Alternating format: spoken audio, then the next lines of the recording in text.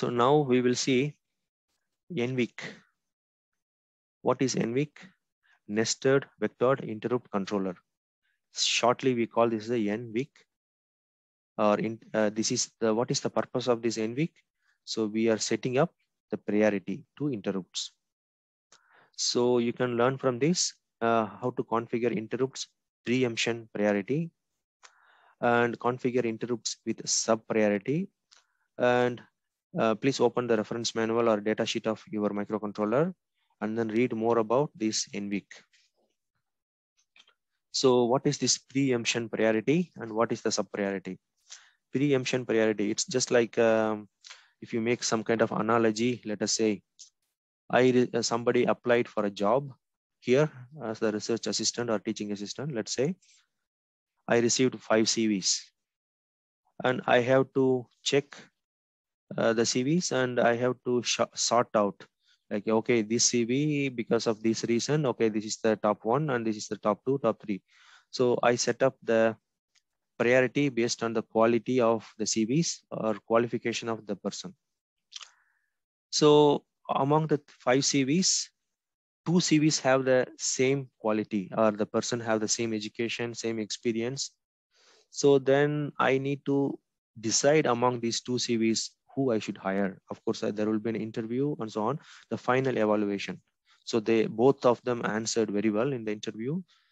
So I need to decide who I have to give the job. So then I have to again have some kind of sub priority. Both are equal. Then again, I need to examine or ask some further question and to filter out like, okay, this person is a little bit better, something like that. So that is called sub priority. So first I am setting up the priority based on the whatever the interrupts received. And then later I set up the sub priority. We will see with the example now. So preemption priority. So higher preemption level interrupt can preempt the lower preemption level interrupts. Let us say I have an interrupt 0. I have the interrupt 1. I have the interrupt 2. So this one, I have to set up the preemption priority level. So maybe I set up the highest priority to this one, and then very high priority, and then this is the high priority, and this is the low level priority or just priority. So whenever these interrupts occurs, so it will come up with this preemption level. So I set up this VH to this one. So the CPU will immediately take this one and then it will process. And if I get the interrupt like this one, and then the CPU will take this one as the second. And so on. So we will see now. So 0, okay. In the microcontroller, 0 is the highest preemption level.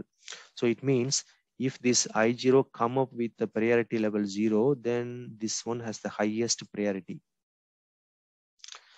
And then there are some other levels, the 0 and 1, 2, and so on. So the level will be whenever the number is increasing, the priority goes down.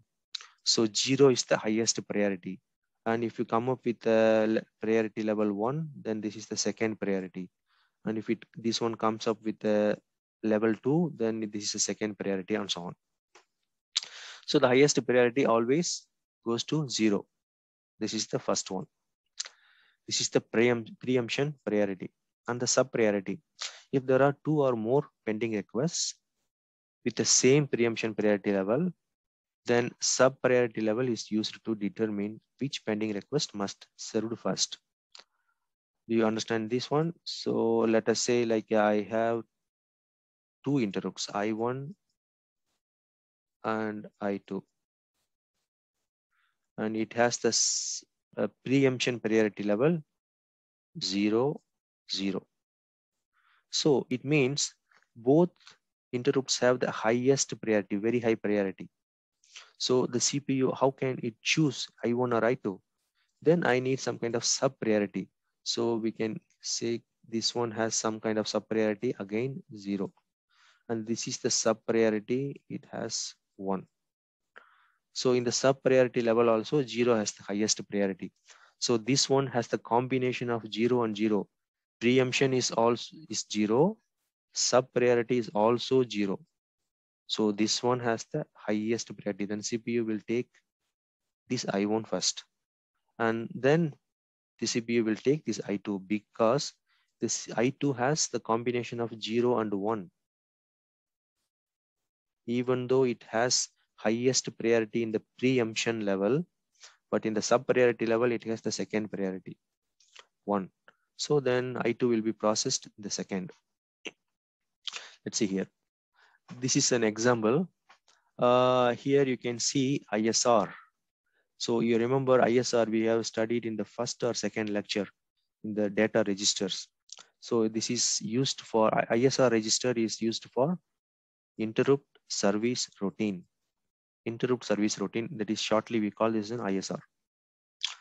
So now we have main program. CPU is executing this main program, the gray one, and we received two interrupts. One is called ISR1, another one is called ISR2. So ISR1 I received first. It has the priority level is equal to 1. So I received this one, then the CPU will immediately stop the main program and it will start to process this ISR1 request. So now the orange color is the interrupt 1. It's processing this interrupt 1. This is the CPU. So when this CPU is processing this ISR1, that is the interrupt request 1, I received another interrupt immediately. Remember, interrupt and polling are different. So I received the interrupt, another interrupt, that is ISR2. This one has the preemption priority level 0. We know 0 is the highest priority. So remember here, 0 is the highest priority. So then what will happen? Then CPU will immediately stop executing this interrupt. Then it will take this interrupt and it will execute this interrupt. This is the green one. This is the ISR2 with the priority level 0. Then after completing the process of this interrupt, then it will return back to this the first interrupt which it was already processed, started to process by CPU. Then it will complete this interrupt and then it will jump back. It will return back to the main program. So you can easily understand this this flowchart or diagram. So how the CPU is processing. So we have the main program, we get the interrupt with the priority level 1, it's processing. At this during the process, immediately the CPU receive another interrupt with the highest priority, then it will stop immediately and it will process this highest priority interrupt, and then it will return to this another interrupt. This was already started to process.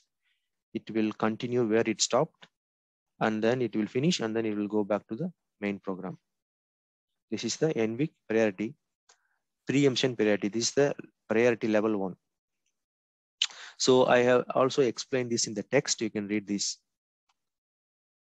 And here you can see, here we have the main program. CPU is executing this main program. And we are receiving several interrupts. So we have the orange, green, blue, all are interrupts. So orange interrupt, this is called ISR1, interrupt service routine. This one has preemption priority is 0. This is the highest priority. And ISR2, this is the interrupt signal 2. This is the interrupt 2. This one has the preemption priority 1 and sub priority 1. And ISR3, this is the interrupt 3. This has the preemption priority 1 and sub priority 0. So what will happen now? How the CPU have to process these interrupts? So CPU is already processing some kind of main program. So we receive this interrupt. No problem here because this is highest priority in the preemption level and the highest priority in the sub level, 0, 0. So CPU will first finish this one. Perfect. And then I receive two interrupts. So ISR2 and ISR3, both are having same priority level 1. So then the CPU will get confused because both are having the same preemption level. Then it will look at this next level, that is the sub priority level. So here the sub priority is 0, that is the highest priority. But for this one, sub priority is 1. This is the next level. So the CPU will give priority, or it will consider this ISR3, the next one. So the CPU will process this blue interrupt.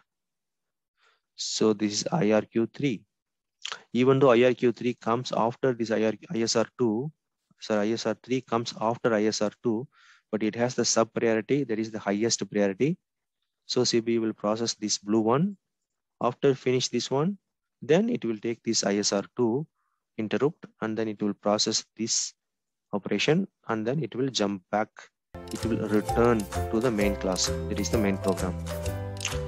So this is how NVIC priority works.